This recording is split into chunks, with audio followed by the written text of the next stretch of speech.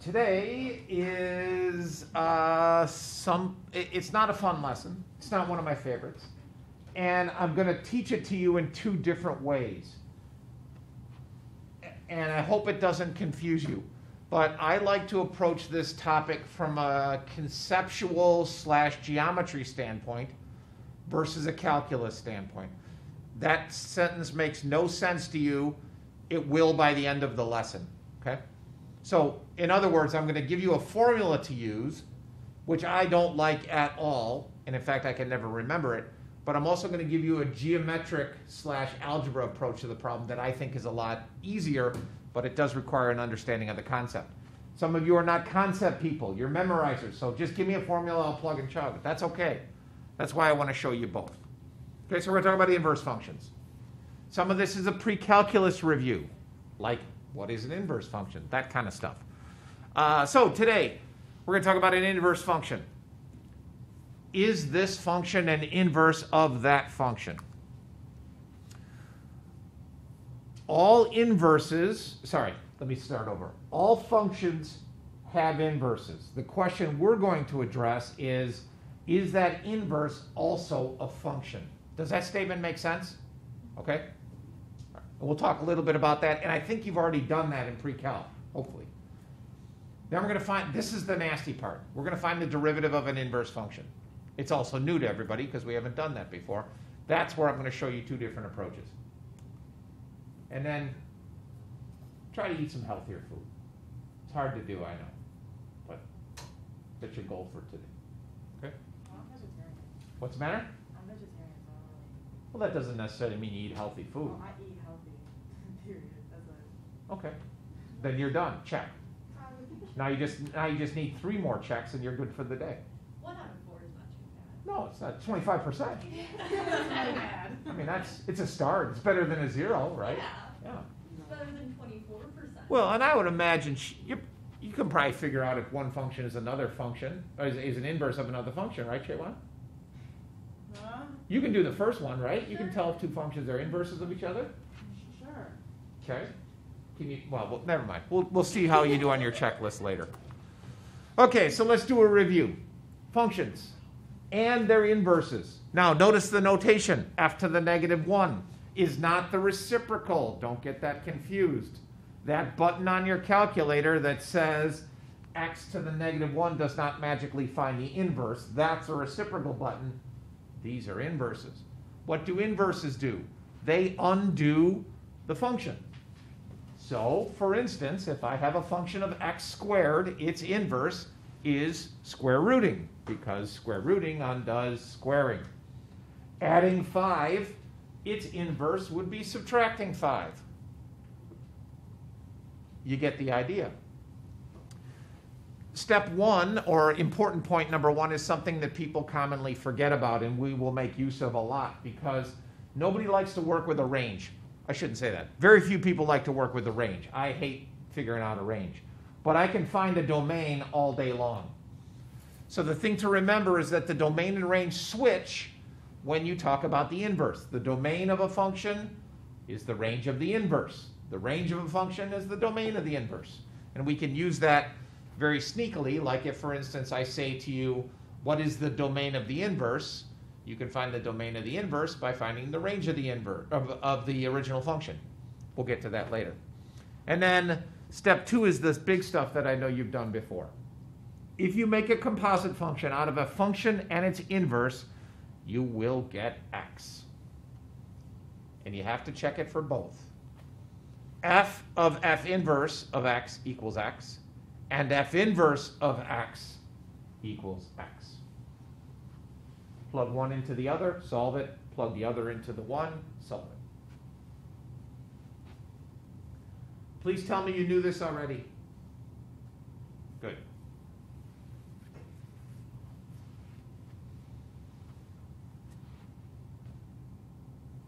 Okay, we good? Good? All right. So let's verify that these 2 functions are inverses. I've made the hypothesis that f of x and g of x are inverses, so I need to check it. I need to do, I need to do f of g of x and and see what that equals. And I need to do g of f of x and see what that equals. Okay, so let's do this first. Let's put g of x into f of x. 2 times the cubic root of x plus 1 over 2 cubed. Okay, and I don't want to beat a dead horse because I think that you all can see what's happening here. But cubing a cubic root, that's going to cancel with that. Multiplying by 2 and dividing by 2 cancels with that. And oh, duh, there we go. 1 minus 1 is 0, and sure enough, we get to x. Wow, had a meltdown there for a second. Okay, what about f of x? That's the cubic root of 2x cubed minus 1 plus 1 all over 2.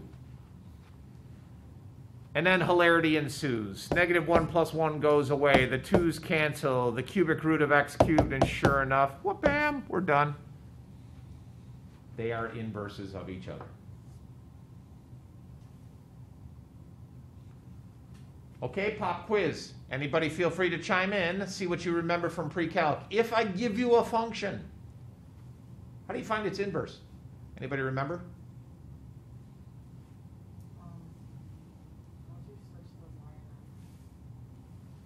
Everybody here? Switch the y and the x and solve. We'll do that in a second. Okay, but yes, that's correct. Okay, so I did that. Okay, so let's stop here at this picture. This picture is an example of, oh, my internet connection is unstable. A method that I'm going to use to help you with this lesson. Okay, so the black graph, f of x, is our original function. The gray graph is the inverse. We've already verified that those are inverses. But the thing to notice that's really important is that line y equals x pops in there. And notice that if I reflect the black graph over the line y equals x, I get the gray graph. So a function and its inverses are reflections of each other over the line y equals x. That's crucial for what we're going to do later. Okay, so let me say it again so you've seen it and heard it twice. A function and its inverse are reflections of each other over the line y equals x. And the other thing in red that you probably already know, if you reflect a point over the line y equals x, the x and the y coordinates change places. So the point 2, 3 goes to the point 3, 2. The point negative 7, 10 goes to 10, negative 7. We're going to use all that stuff later.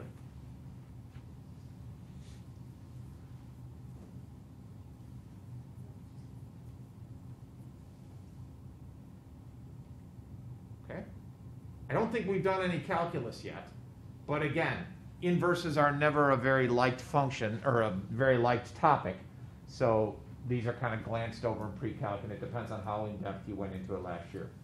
But hopefully you've seen all this stuff before.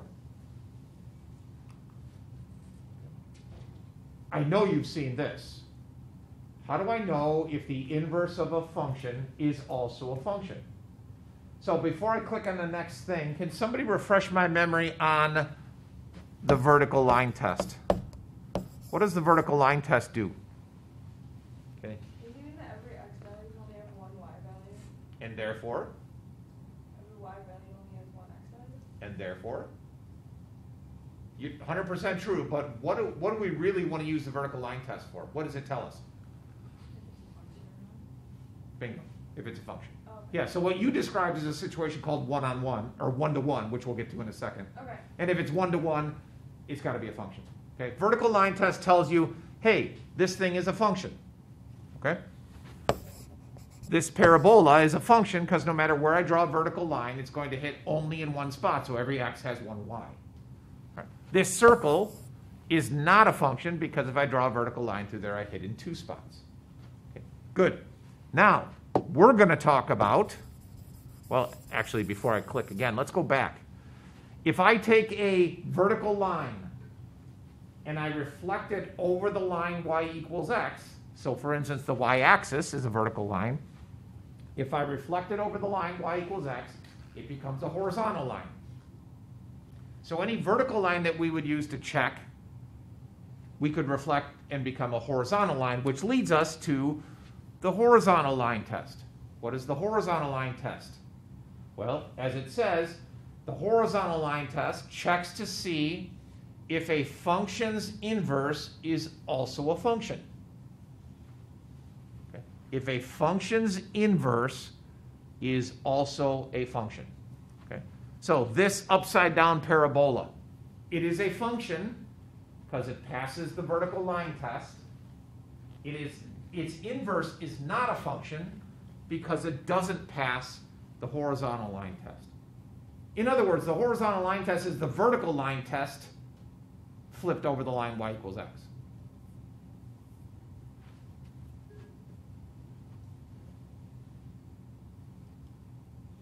That's what causes some confusion for people when they think that inverses and inverse functions are the same thing. They are different.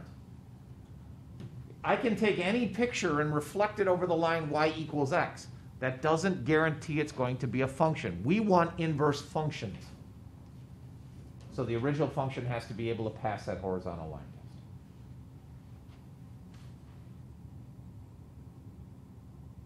And you've seen that already, right? Yes? Pre-calc maybe? No? Some of you look confused. Maybe? Yeah. Just glance right over it. Okay, good. I think, oh yeah, a little bit about inverse functions. So here's the one-to-one that we've already talked about. Okay, one-to-one. Every x has one y, every y has one x. F is strictly monotonic. What the heck does that mean? I wouldn't expect you to know. But strictly monotonic means always increasing and always decreasing.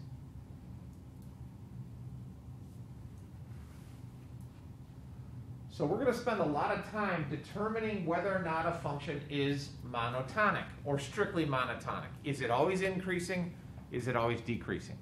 So you take something like a parabola. A parabola is not strictly monotonic. It increases, then decreases.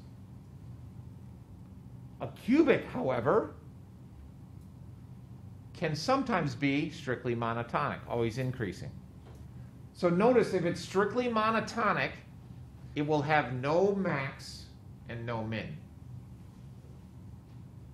Or another way to say this is f prime of x is always positive, or f prime of x is always negative.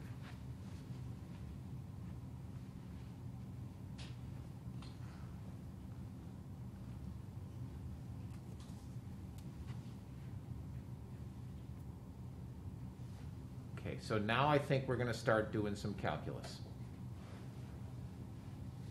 Notice the question. Do these functions have an inverse function? It's not saying does it have an inverse, because it does. I can take that cubic and reflect it over the line y equals x. What we're wondering is it a function? Okay. So one way to check that, graph it, see if it passes the horizontal line test. Okay. Good, pre-calc approach to it. The other way is to calculate what the inverse is and see if that's a function. But now it's time to use some calculus. We're going to make use of this idea of strictly monotonic to solve this problem. Okay, so f prime of x. I picked an easy function here. 3x squared plus 1. What can you tell me about that derivative function?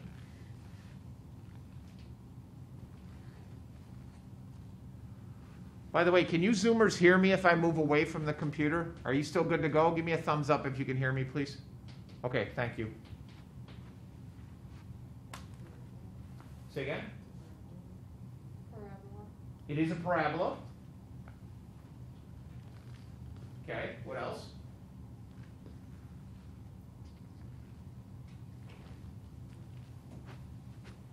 is f prime of x always greater than 0? Is f prime of x always less than 0? Or is it a combo?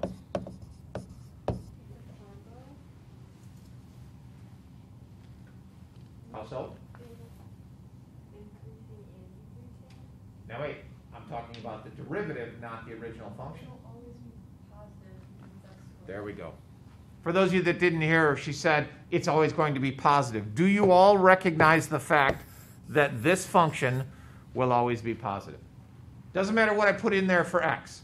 I put in a negative number, negative number squared is positive, times 3 plus 1, always going to be positive. I put in a 0, good to go, positive number, good to go. Therefore, this is the case that we're dealing with here. F prime of x is always greater than 0. Therefore, it's strictly monotonic. Therefore, its inverse is a function. Okay.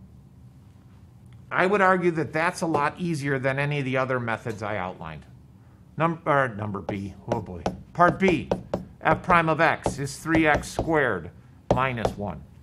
Okay, that screws things up. Not always positive, not always negative, therefore not strictly monotonic, and not an inverse function. I shouldn't say that. It doesn't have an inverse function. It has an inverse.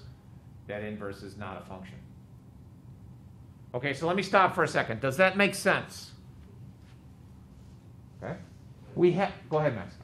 Why did we take the derivative of the original function? Because according to what we talked about here, it's strictly monotonic if it's always increasing. How do we know if a function is increasing or decreasing? We look at the derivative. If the derivative is positive, it's increasing. If the derivative is negative, it's decreasing. Okay? Any other questions? Okay. Here's some pictures. And I save this to the end because it would spoil all the fun. Notice that this function is always increasing.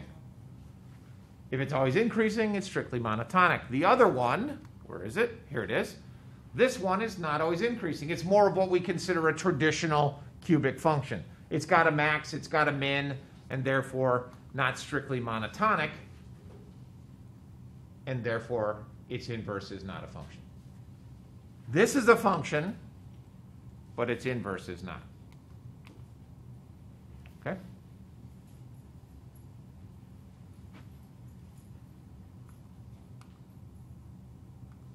Okay, this is what we talked about earlier. The old school way of finding an inverse function. Not old school, but this is the way you can find an inverse function. If you need to know what an inverse function is, you can find it by doing this. Switch the x's and the y's, solve for y, and what you're left with is f prime. It would be nice if you could do that for everything.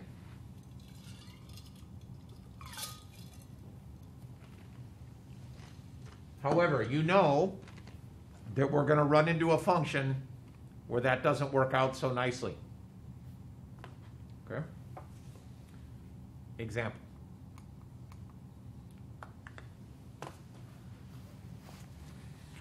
Y equals the square root of 2x minus 3. Okay, go. Calculate the inverse of that function. Please be careful with notation. So when you're done, it should say f inverse of x is equal to blah, blah, blah, yada, yada, yada.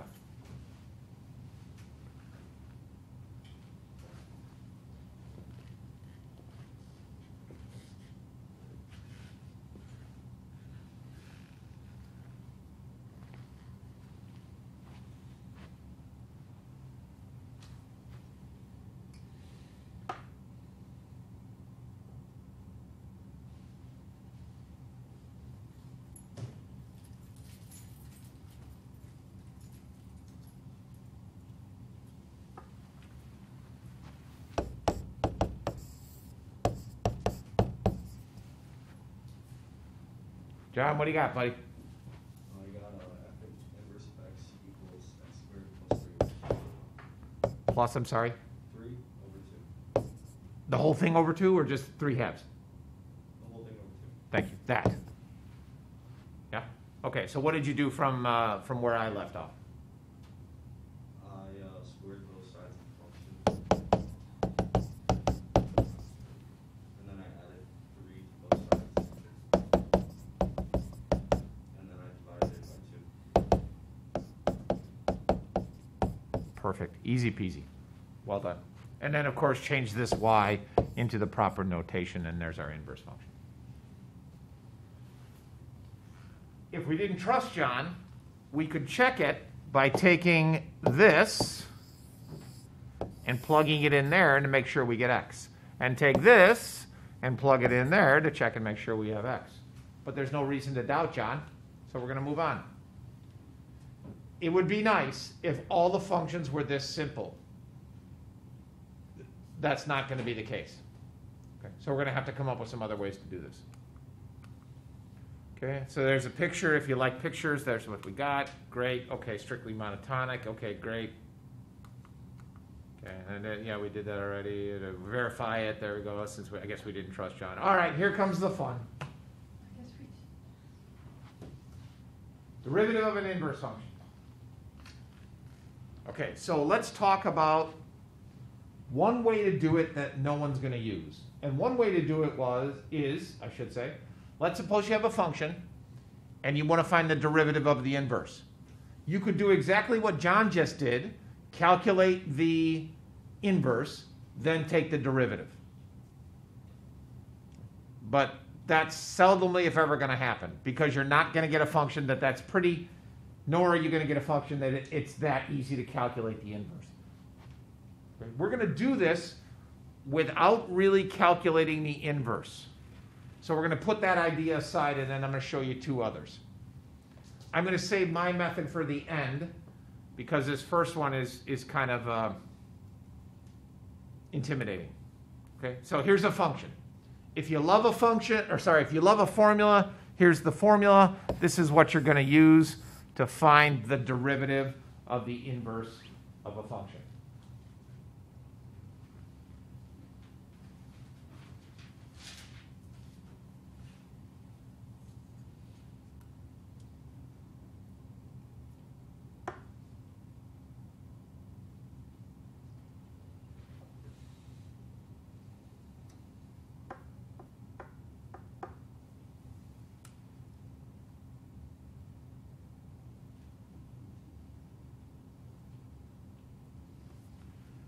I'm not going to talk too much about this formula now.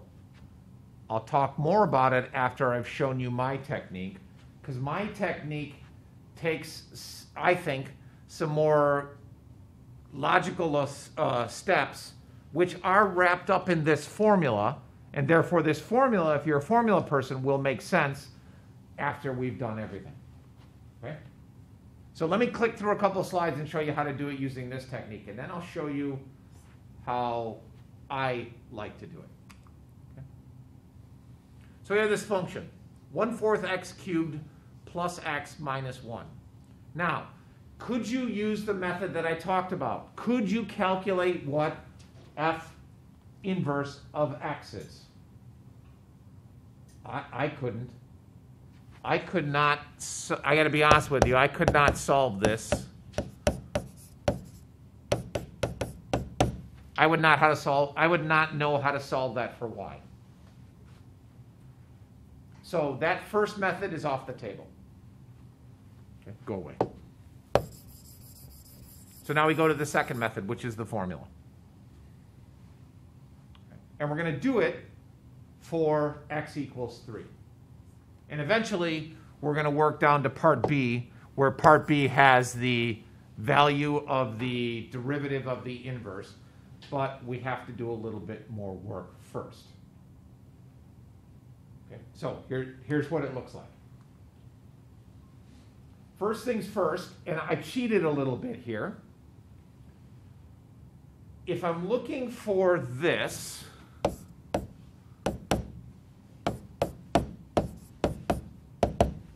that means that the point 3 is on the sorry, let me rephrase that. The x value of the point on the inverse is 3. What I don't know is the y value. Okay. So if it's the x value on the inverse, it's the y value on the original function. Does that statement make sense? Because it's important. Zoomers? Should I say it again, or did you follow me on that? We're good. I got a thumbs up.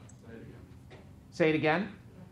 The y value on the, sorry, I said it backwards. Hold on. Take a deep breath. The x value on the inverse is the same as the y value on the function. The y value on the inverse is the same thing as the x value on the function. Okay, so I have an x value of 3 on the inverse, which means that y has to be equal to 3 on the original value, on the original function. So I made a big leap here. Where did that 2 come from? We're going to call that math magic.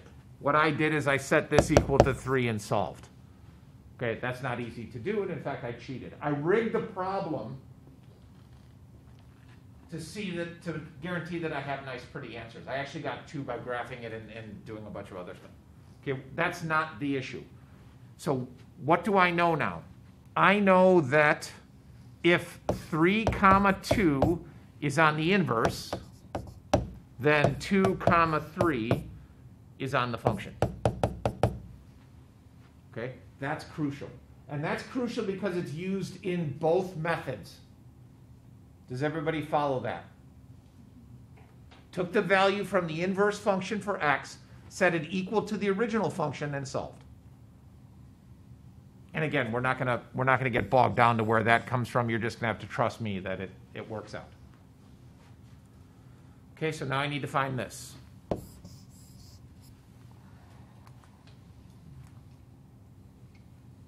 Okay, so using the theorem, we get this.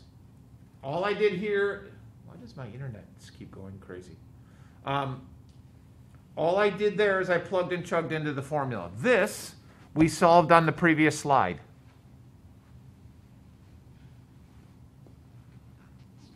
Because again, if the 0.32 is on the inverse, then the 0.23 is on the function.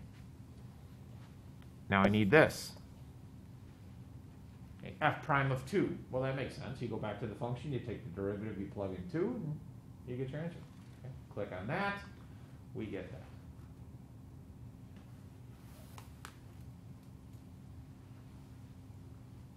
Okay, so the thing that we're going to focus on is this answer.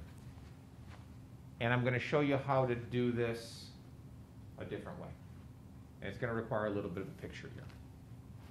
So is everybody okay with this first? And I know you might not be able to wrap your head around it yet. So let me show you a different technique, and then hopefully things will start to be a little clearer. Okay? So we're going to remember 1/4 is the answer. I'm going to show you, I'm just getting some working space here because I want to draw a picture. All right, so let's suppose I have a function, and we'll just use this function as an example. Okay, so we'll call that f of x. And I'm going to put on that function a point a comma b. And then, flying through the middle of this puppy, I have the line y equals x. So therefore, the inverse would look something like that. So that's f inverse of x. And this point would come over here and be the point b comma a. Okay, questions so far? Good. All right. What the problem that we just did is saying, what is the slope of the tangent line at this point? Okay. What is the derivative of the inverse at the point b comma a? So here's how I solve the problem. I don't ever deal with the inverse. What I do is I deal with the original function, and I remember one little twist at the end. So what I'm going to do, we know from the problem that this point is at 3 comma 2, which makes this point at 2 comma 3. Okay, and as I go through this, if I lose anybody, please stop me now. It'll be easier to fix it when we're there than at the very end. What I'm going to do is I'm going to find the equation of the tangent line of the original function.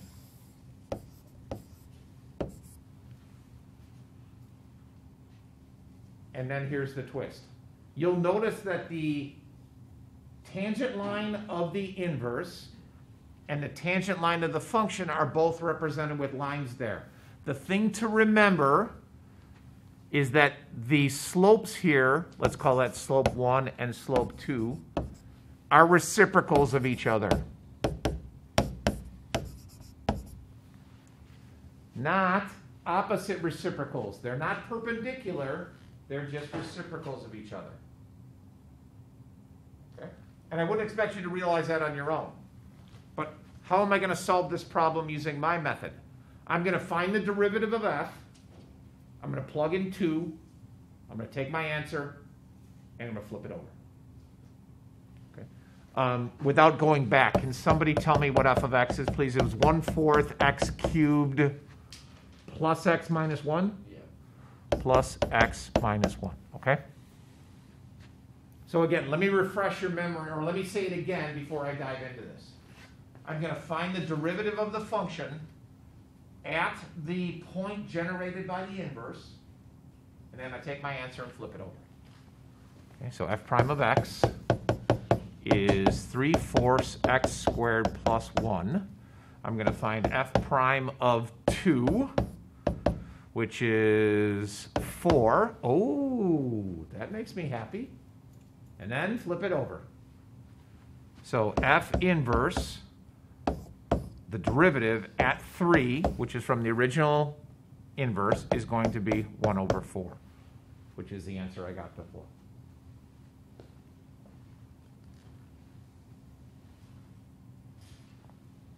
I'm just a little confused where the 2 came from again. If the point 3, 2 is on the inverse, then the point 2, 3 is on the original function. Okay, I just remember you said you did like math magic. We don't have to worry about that, right? No, for this particular answer I did, or for this particular example, I did math magic to find that 2. What you would normally do is figure it out by setting the equal and solve it. Oh, so we don't have to use the other equation to get the 3, 2? Where did the 1/4 come from? Like, I understood it up to the very last step. Okay, going from here to here, Yeah. made use of this. Okay. So what this is going to get really confusing. Let me see. This is the slope of that line. Okay.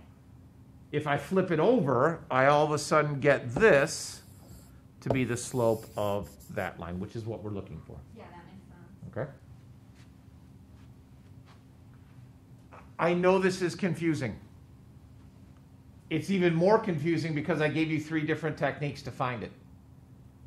What you have to decide is which one are you going to use, which one works best for your brain. So if I go back to the formula again, whoops, that guy, you see now where what I did comes into play. Notice the reciprocal is wrapped up in the function, 1/, a bunch of gunk. This, Gesundheit. This chunk of it allows me to find the x-coordinate on the original function. And then this is the derivative at that new point. Okay, so one last thing, and I'll stop saying it over and over again. If I want to know this, you know what, I'm not even going to use that. Hold on.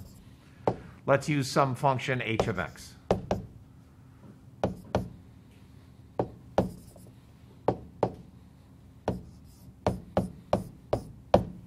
Let's suppose I want to do that. I want to find the derivative of the inverse of the function h at the point 5. That means 5 is on the inverse. So 5 comma, let's make up a number here, 5 negative 1 is on the inverse. Therefore, negative 1 comma 5 is on the function.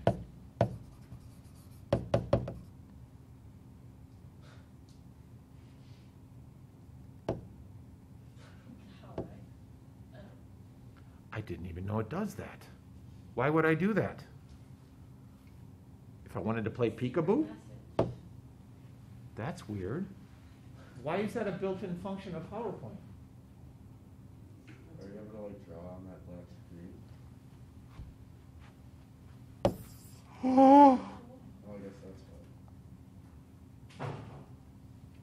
Oh my God. That's life altering. It's like a built-in notepad Yeah. with a black background, which we already know is sexy. All right, where was I? I'm sorry, my mind just got blown. I'm afraid to press the other buttons though, because they might do something equally amazing. Okay, sorry. All right, hold on. Let me finish. I'm sorry. I'm freaking out. All right. So now I know that that point is on the function. So what I'm going to do is find 8.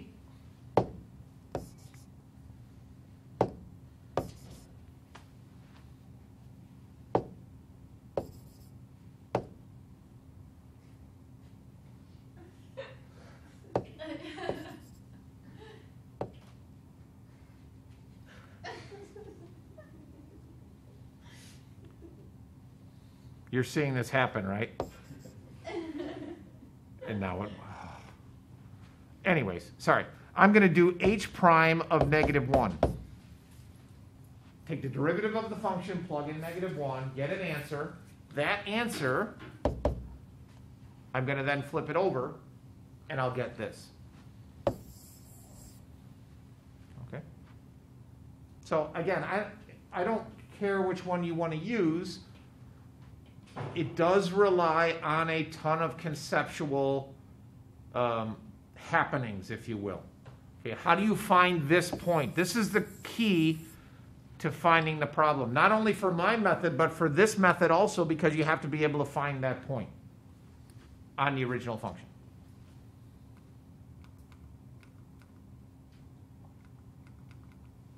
So what I could have done is just done this, drawn all that out, and then come back to it, which would look a lot neater than that. That looks like a train wreck. Okay, so we got that already. We're good to go. Okay, so let's try this one.